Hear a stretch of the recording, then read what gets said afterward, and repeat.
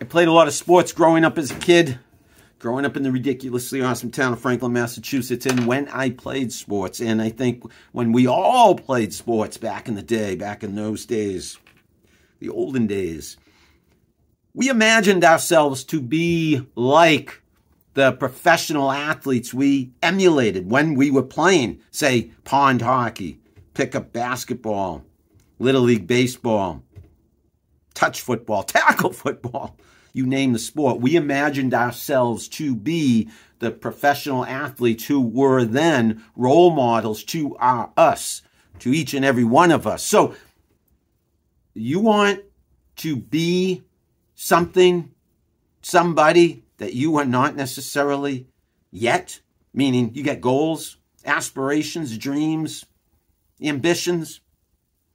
Look at those who are already there, who have already accomplished that which you want to accomplish. And in your head, imagine yourself being just like them. Being the best version of you, but doing what they do. And even doing it better.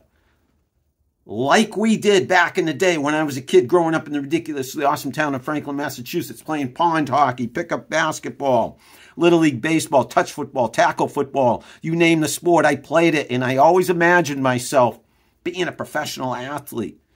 I always looked up to those guys.